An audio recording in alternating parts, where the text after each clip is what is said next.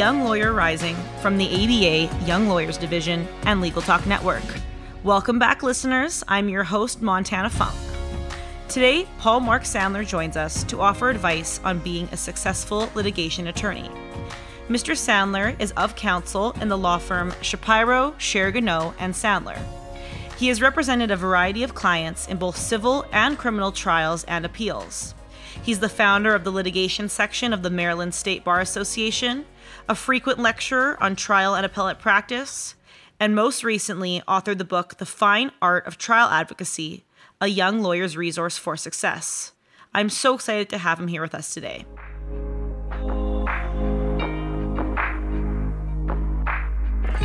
Good morning, Mr. Sandler. Thank you so much for joining me today. Good morning to you, Montana, and it's a pleasure to be with you. So, Mr. Sandler, I have to say I'm very excited about this episode because I recently, about a year and a month ago now, started becoming a criminal trial attorney. So I was a litigation attorney before that, and then I switched to criminal. And I've kind of had a lot more experience in the last year doing trials and being in the courtroom. So this is an episode that I'm just very eager to record because I think that it's such a fun topic and clearly we're both quite passionate about it. So thank you for coming on. Well, as I said, it's my pleasure and congratulations to you in the selection of an area of law to focus on. It is the most, in my humble opinion, challenging and sometimes difficult aspects of practicing trial law. Well, thank you. And I kind of want to start off. I think a lot of our listeners probably do civil practice or maybe practice that's not even litigation. And I think it's important for this episode for you to kind of tell our listeners just a basic rundown of what a trial actually looks like, what parts there are to a trial, kind of from start to finish, if you wouldn't mind. I don't. I want to comment, though, further on your endeavor to become experienced in criminal defense. The happiest times in my career were when I represented defendants in criminal cases and there was an acquittal and I knew that in my heart, my client was truly innocent. I really always rejoiced in those circumstances. So Absolutely. In terms of a trial itself, I think all of us have seen television shows demonstrating aspects of trials. We've all seen My Cousin Vinny, for example. And the trial is basically structured pretty simply. We have, after jury selection, which is an episode in itself, we begin with opening statements. And after the opening statements, moving party begins conducting direct examination, then cross-examination, and eventually the other side has a chance to present its case with direct examination, and then cross, and then their closing arguments. Now, it's simply stated, but it is more complex when one focuses on the details. One of the crucial aspects of trying a case is the preparation. And then overarching all are the concepts of ethics and professionalism. For example, you're preparing a witness for trial and the lawyer says, by the way, if on cross-examination a question comes that you think hurts our case, just say you don't remember. Hello, disbarment, in my opinion, unethical. Ethics is everywhere, in preparation and in the trial itself. Your witness is not telling the truth after you went through it all, and on the witness stand, she or he is not telling the truth. What do you do? Well, you better know the ethical rules in your state as well as the ABA canons, because they're obligations that we have. Thank you. And I kind of want to break that up into a couple different parts. So, you know, we've all who have been trial attorneys at least have probably been through a rigorous prep where you're working long hours the weekend before, preparing for all those steps, like you said, you know, prepping witnesses. So the first thing I want to talk about, and then we'll touch ethics later, with those steps in the trial, is there one step, whether it be voir dire, which is jury selection for those who are listening, or opening, etc., that you think is the most important in helping your case? That's a very good question. Everyone has their own opinion. Many people say opening statement because it's the first impression the jury has of you, the lawyer. Others say it's cross-examination. Others say it's this. My opinion is, believe it or not, it depends on the case. It depends on the defendants, if you're in criminal trials and even civil. All are important. And it reminds me of an Aesop fable I once read as a kid, where each part of the body had a great debate that they were the most important. The hand said, I'm more important. The toe said, I'm more important. And after all the rigmarole, they agreed that they were each equally important, depending on what the human being was doing at the time. I think each part of the trial is important, but there are concepts now in the art of persuasion. Now, my view of the trial is that it is one giant argument. That's right. It's an argument. And you argue in your opening statement, you argue in your direct, you argue in your cross, you argue in your summation. And our listeners are going to say, what? That's wacky. You can't argue an opening statement, or the judge will be angry and the opposing counsel will object. And here's how you do argue an opening statement. You simply say, ladies and gentlemen of the jury, during this trial, the evidence will show, and everything I tell you now is what the evidence will be. Or you'll say, I will prove, and then you sort of put that in argument form, and that's what the evidence will be. So in direct examination, of course, you can't ask leading questions, but you ask non-leading questions, and guess what? You argue there by the witness arguing for you in the answers and the technique of what is called looping. What's that? Here's an example. Did you go to the bar last week, Saturday evening? Yes. When you went to the bar last week, Saturday evening, what did you see? Aha. When you went to the bar then and you saw the fight, could you see who threw the first punch? Yes. So you see, when you're looping, you're including the answer to the previous question, the next question. It's a form of helping your direct arguing. And cross-examination, you have those short leading questions. And I've always found, by the way, in cross-examination, instead of saying you went to the bar the 15th of June, is that correct? Why add, is that correct? It sort of breaks it up. You went to the bar last week. You saw a fight, yes? It's short, simple statements with a voice inflection. To me, that's comfortable for me. But bear in mind, all of us have our own styles. And there's one thing I do want to say. In order to appreciate how the trial can proceed for your benefit, in my humble opinion, a trial lawyer needs to appreciate the art of persuasion, how persuasion works. And bear in mind, having a cultural appreciation of the development of persuasion as an art is extremely crucial for me, because that's how I learned. And I never forgot when I struggled through reading Aristotle's great work on persuasion called Rhetoric. His three most important points of persuasion, he coined this phrase, ethos, pathos, and logos. Ethos, he claims, is one of the most important parts of persuasion, and you'll laugh, everyone, when you hear what it is. Ethos is the listener's perception of you and your character. So if you're a likable person, the jury's impressed, the judge likes you, you have a leg up. And of course, pathos is emotion. And when we use emotion, we have to be sincere, not overdo it. And I think logos is the most difficult one, but very important, and that's logic. Logic is broken down into inductive reasoning and deductive reasoning. We don't have time for me to elaborate, or I'll take all day. But those are the concepts. Everyone has their own idea. Of course, a trial can be like a story, not a lie, and have a theme. And if we have a theme and tell a story, everyone loves to hear stories, put it in that format. That's helpful.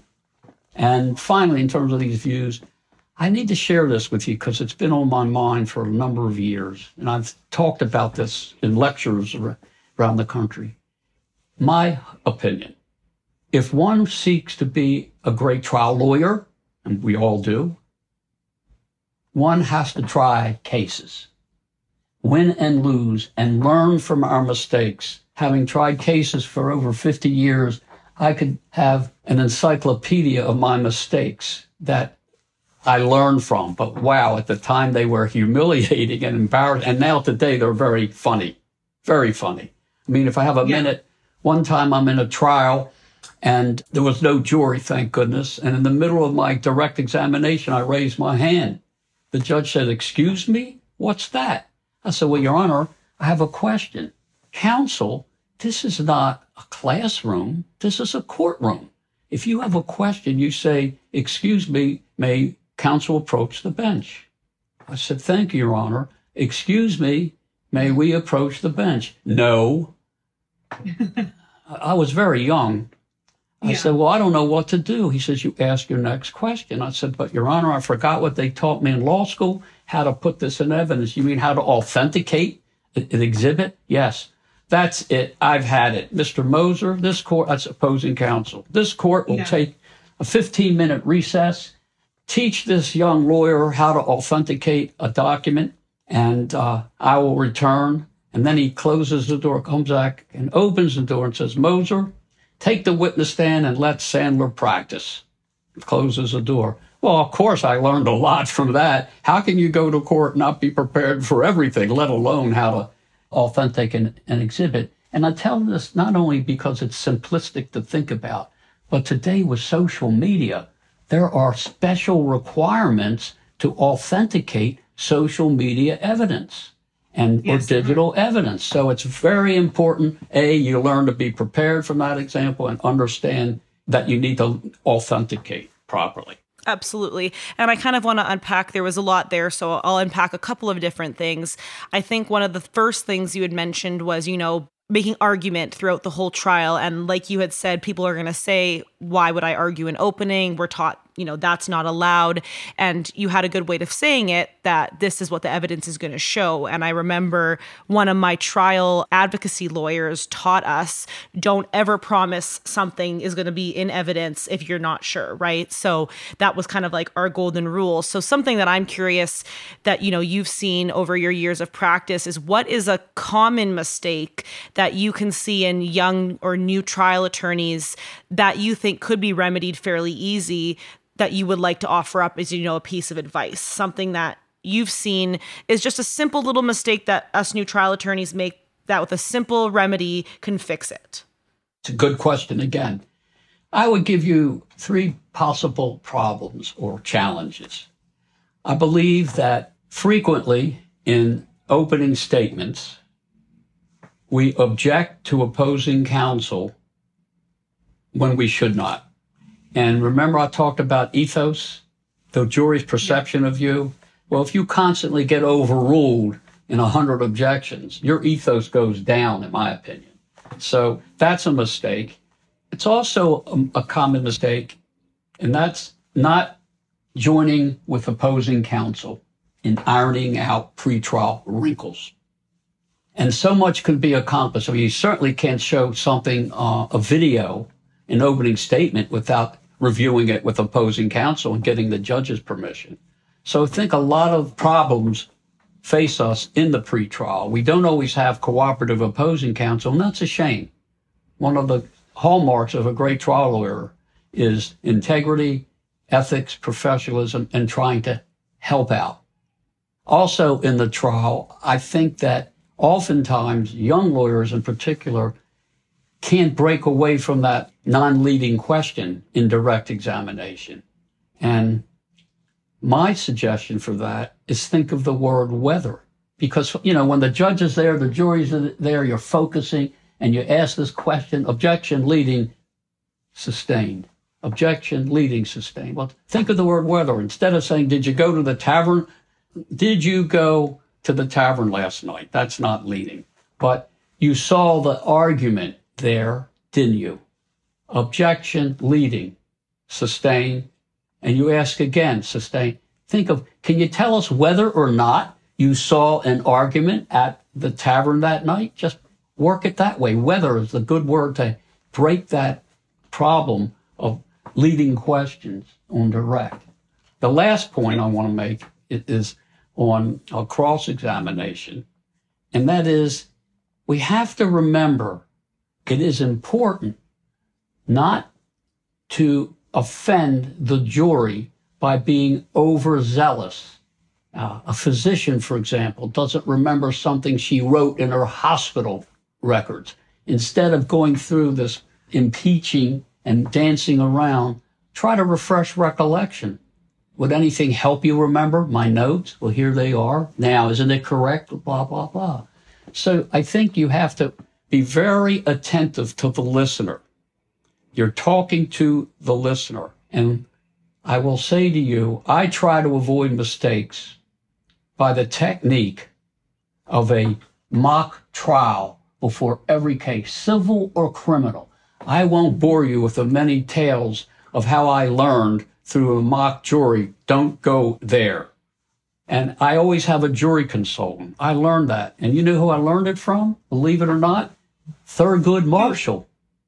I had an interview with him as a youngster, and he told me before Brown against Board of Education, he was at Howard University Law School, moot courting the oral argument. He told me that a student at 10 at night asked a question he couldn't get an answer to. He worked very late at night and found the answer. And the next day, he told me one of the justices asked that question.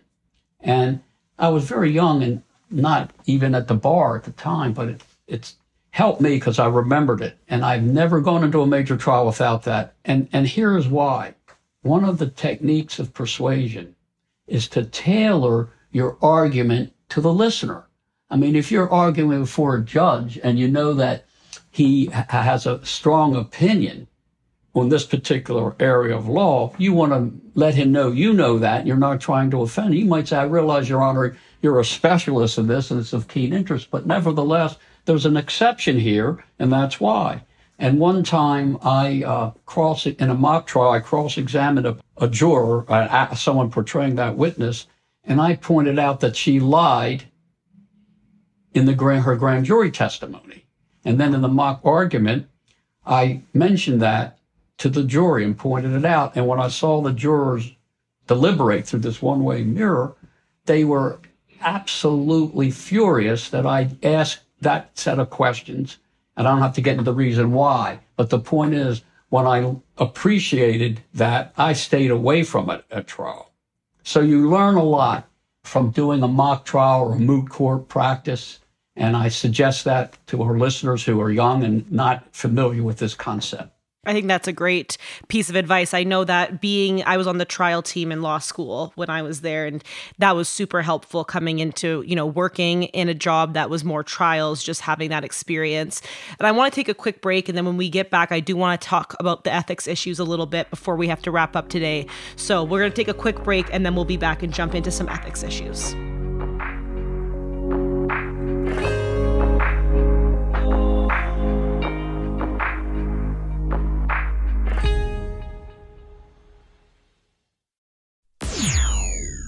Here's a fact about lawyers who switched jobs in the last 12 months. 37% of them moved in pursuit of better work-life balance. I'm Joshua Lennon, lawyer in residence at Clio, and this is just one finding from our recent Legal Trends report. Given irregular schedules and long hours that lawyers often dedicate to their clients, it's no surprise that many are willing to leave in pursuit of a more manageable work life.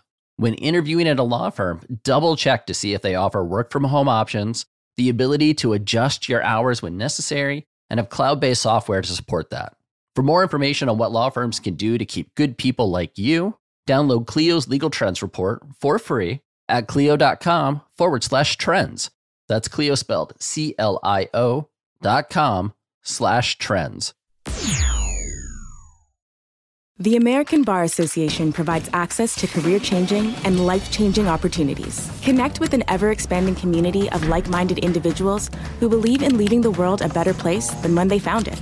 Tap into resources, continuing education, member groups, benefits, and services focused on advancing growth and knowledge in the legal profession. Join us in our pursuit of making a positive impact for all. The American Bar Association.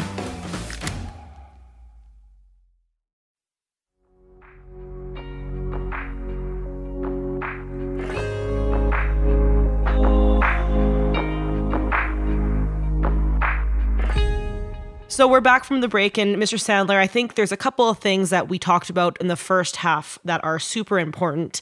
One of the things you had mentioned was a tip for trial attorneys to meet with opposing counsel and go over everything, that's going to be brought in before trial, stipulations, etc. I think that part of that is also having a good relationship with opposing counsel. Now, that's not to say you need to be best friends with them, hang out with them on weekends, but having that cordial relationship can also show the jury, right, that, like you said, you're likable. I think it helps trials move smoother. And there are some ethics issues that kind of get into play with that in terms of like disclosing evidence, exhibits, etc. So jumping into the ethics side of things, what ethics issues do you think trial attorneys need to be aware of? Some that maybe aren't as talked about, but that you see, commonly in practice that you want these listeners to say, hey, look, this is an ethical issue. You need to be aware of this. Well, there are many, too many to cover here. I would say that there are many ethical issues with witness preparation and ethical issues with trial procedures. During the trial, there are ethical issues, and there are books and treatises available. The ABA Canons of Ethics is phenomenal. It's really the standard for ethical issues arising in trials all across this country. But let's take a look at some of them again. I mentioned to you witness preparation. It's extremely important to make sure that your client is telling the truth. It's also important if, let's say, before the trial you receive in discovery documents that inadvertently were sent. It's important to contact counsel and return the document and discuss that. It's also important in trial, now back to trial, to make sure that you do not disregard the prior rulings of the court. In the excitement and energy of trying to persuade, sometimes that happens. And that's not good. That is violating ethical standards of proceeding. Also, in terms of witness preparation parts, if you're going to have an affidavit from a witness, there are ethical guidelines regarding the signing of the affidavit. There are cases that say you just can't run up and say, sign here, my friend. You have to get the facts from that witness and then incorporate them in the affidavit. There are exceptions, like if the facts are in a case or the facts prior, but there are ethics involving that. And of course, one of the most serious ethics comes up in examining witnesses, which you alluded to. Here's a case that will illustrate a very important point on cross-examination. It's the case of Lord Russell in England, lived in the Mayfair district. He was murdered at night, slit throat ear to ear. The Crown in the 1800s had two choices to indict, if I can use that term, and that would have been the Swiss butler, Courvoisier, or the maid. They selected Courvoisier based on the evidence. Maid is innocent. Cross-examining the maid is defense counsel because the Crown put the maid on for direct. In cross-examination, the lawyer leading questions, and not exactly, but my phraseology. You told your sister you hated Lord Russell, yes? You told your girlfriend if you had a knife, you'd plunge it into his heart, yes? And she starts weeping and crying and goes on. He was convicted, and there was a execution. But ethical scholars for decades have been debating the ethics. During the cross-examination, this is the point, the lawyer goes to the tower to meet his client, Courvoisier, and Courvoisier confesses to the crime and says, you got to get me off. Then he goes back and continues asking those leading questions, suggesting she's really the murderer.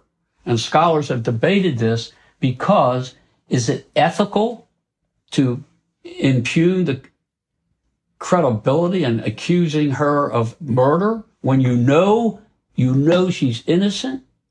And this has been going on for years, this debate. In a Supreme Court case, I think it was Justice White, not focusing on this particularly, but made the observation that if defense counsel knows she actually said these words, it's permissible. If not, of course, that's totally unethical. So that carries over to other aspects of cross-examination, whether it's criminal or civil. You can't use fake facts, so to speak, to impugn. So that's another ethical. And then in closing argument, there are a number of ethical issues, and that is you need to not misstate intentionally or even by accident, really, the facts. You can't get too enthusiastic. You have to stay to what the facts are, and you cannot also, and this is another ethical issue, criticize opposing counsel. There was a case where a lawyer stated, I don't understand how Mr. So-and-so could even bring this case. It has no merit whatsoever. Bad. Cannot do that.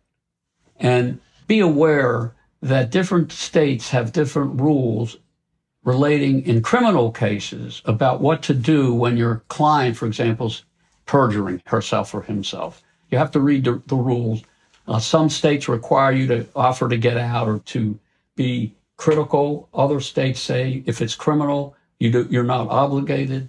And it's also very unethical to be criticizing the judge during trial, particularly publicly. There's one case where lawyers in the courtroom during a break criticized the judge, and the judge came back and said, I heard that, I clarified that, and that was not so correct for you to do that, because he was recording everything in the courtroom in chambers.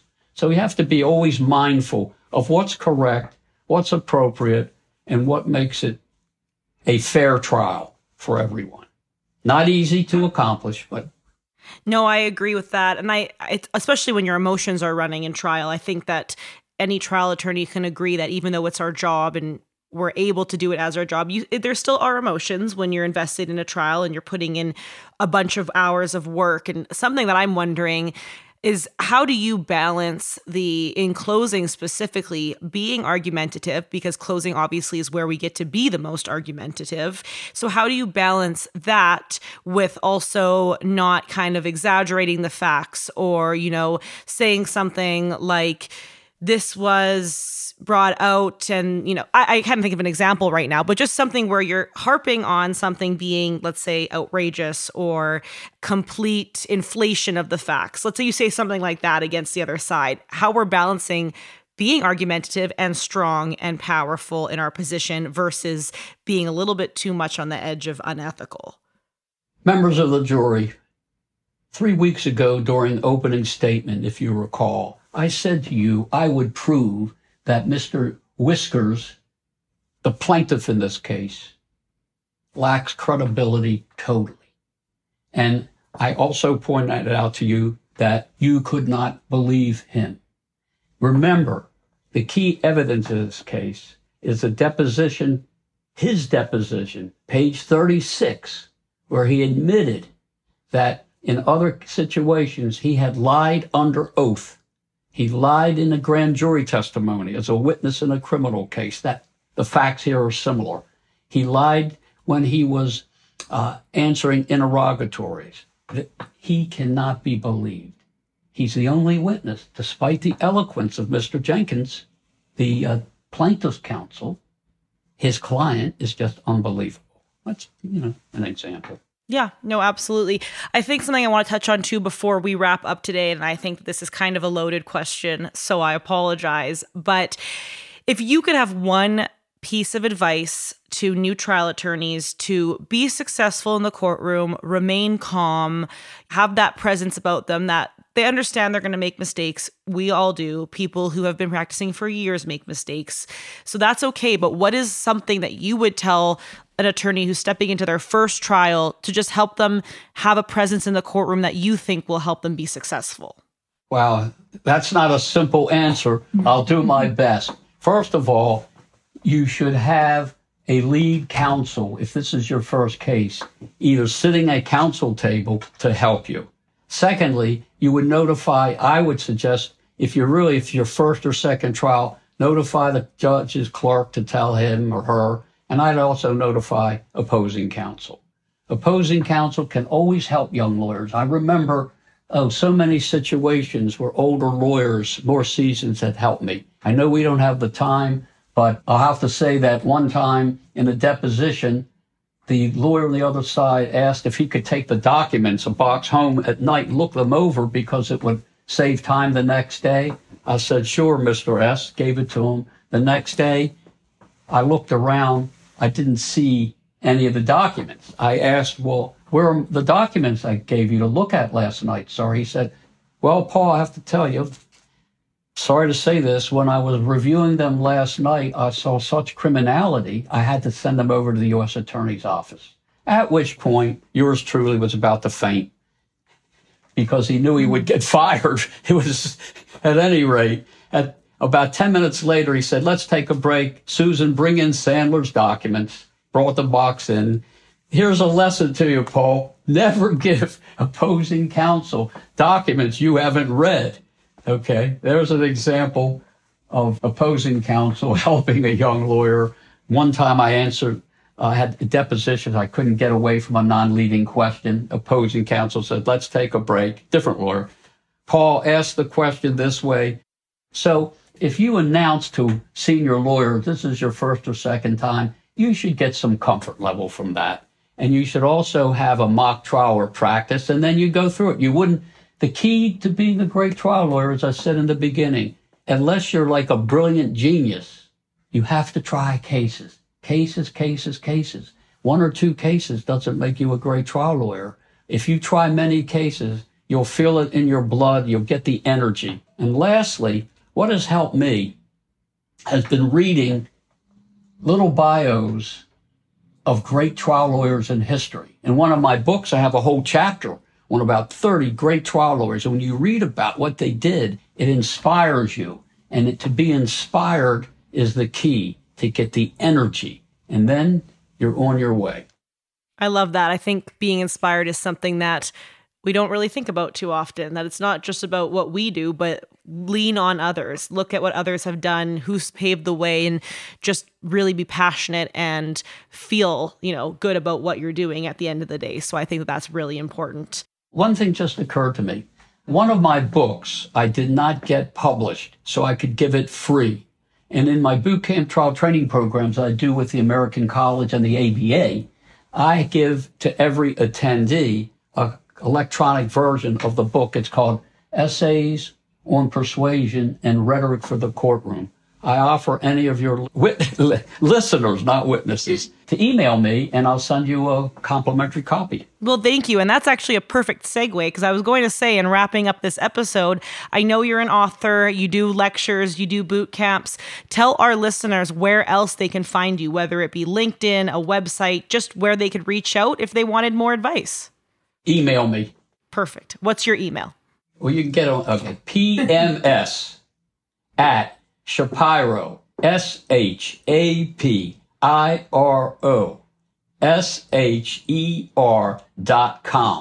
Perfect. Thank you so much. They also can be on the lookout for the ABA and American College of Trial Lawyers program, which I created, which is called Anatomy of a Trial, one-day boot camp for trial training for young lawyers.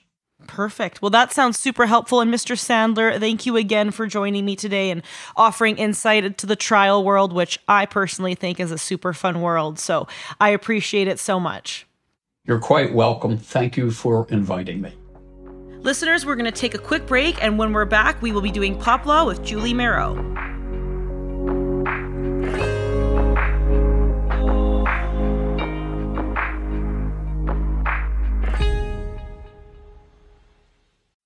This episode is brought to you by the American Bar Association's Young Lawyers Division. Starting a new career in the law can feel overwhelming. The ABA YLD provides resources, CLE, and a network of peers from coast to coast to help you settle into your new legal career. Claim your young lawyer membership for just $75 at ambar.org/join. You like legal podcasts because you're curious and want to be the best attorney you can be.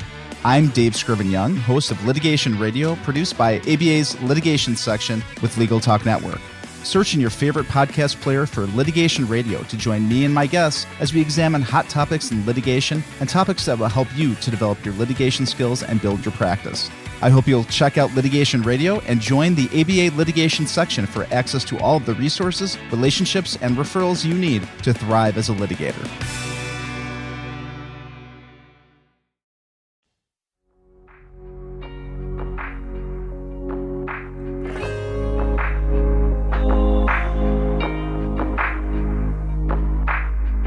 Good morning, Julia. Here today we're talking about makeup. We are talking about makeup, Montana. How are you? I am good. I'm excited to get into this one. The male listeners of our podcast might be like, makeup? What is this? What is this that we're talking about? But I promise it sounds like it's going to be very interesting. So hang with us. It is, and it applies to them too. And yes, thank you for joining us. I'm Julie Marrow, and this is Pop Law, where pop culture meets the law. And we are talking about makeup, but it's really just, I would say, hygiene products in general. Anything that you put on your skin and your hair on your body could fall into this. So Sephora is in trouble. They've put out these products for a couple of years now. It's their clean products line. As we know, a lot of companies are doing this, especially, yes, if you are a makeup wearer, you know that there are a lot of issues that have come to light probably the last decade or so with chemicals that we put on our skin every day and really the long-term effects that those can have. So product lines, rightfully so, have tried to make cleaner products that have less, it's the same as food. It's just the same revolution that you've been seeing in the food industry of, I want to be able to pronounce the ingredients that are on what I put in my mouth the same as what I put on my face. And so Sephora, like there are several other companies also that are facing similar lawsuits, but I think Sephora is definitely the biggest right now. And there's class action alleging that their so-called clean products are not really clean at all. They're loaded with synthetic ingredients and irritating chemicals, the same as they have been for years. They just, maybe move things around a little bit and call them different things and then advertise it as the new clean Sephora line. And it's kind of sad because I think that, and I've been seeing things like this not only in the cosmetic or beauty product industry, but a little bit in the food industry too, of some of the gluten-free things and those sorts of products they're starting to find out now really aren't what they've been advertised to be. And I don't know, Sephora is saying, oh, no, and they're ready to fully defend themselves. But I guess a big issue here is what the definition of clean is. And I don't think that the cosmetic industry has a true, what they would consider their legal definition of clean. It's going to vary from company to company and product to product too. One of the articles I read stated the dictionary definition of clean is free from impurities or unnecessary and harmful components and pure.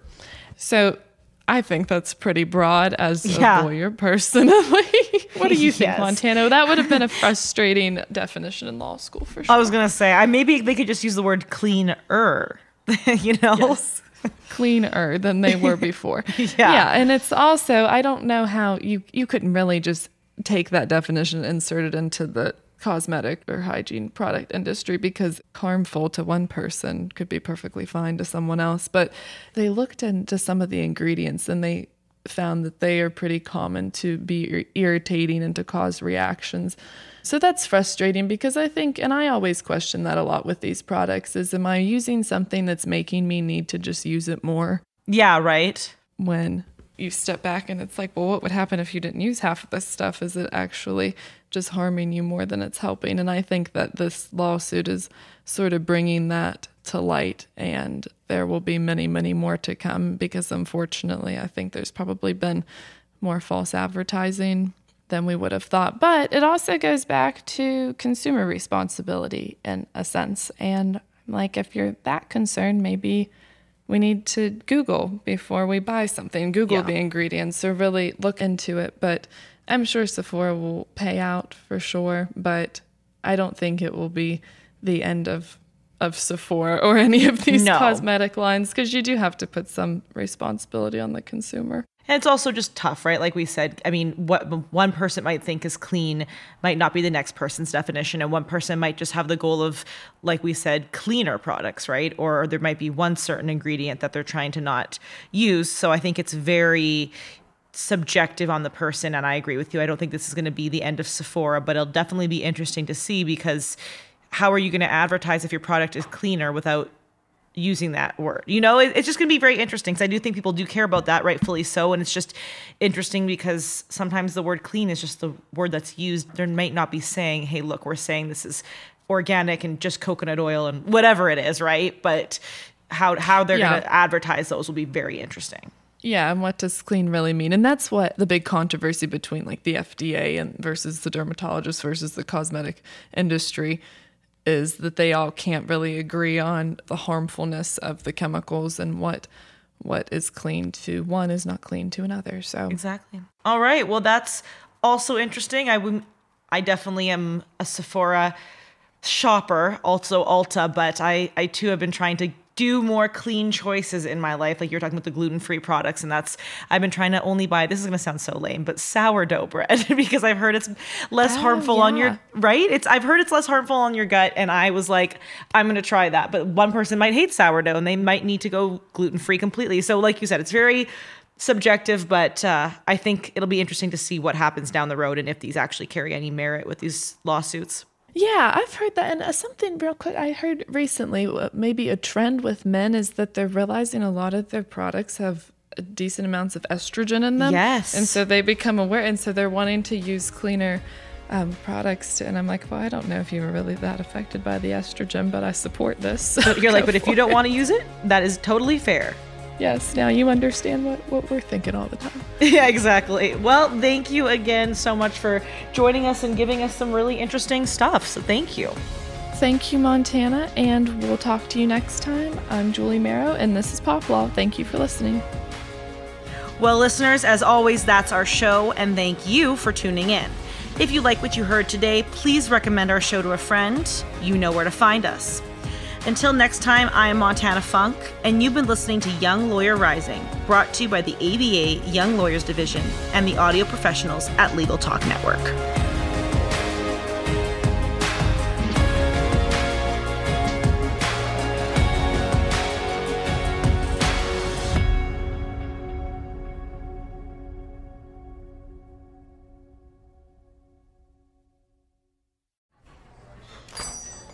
Hey, Guy, what's up? Just having some lunch, Conrad. Hey, Guy, do you see that billboard out there? Oh, you mean that guy out there in the gray suit?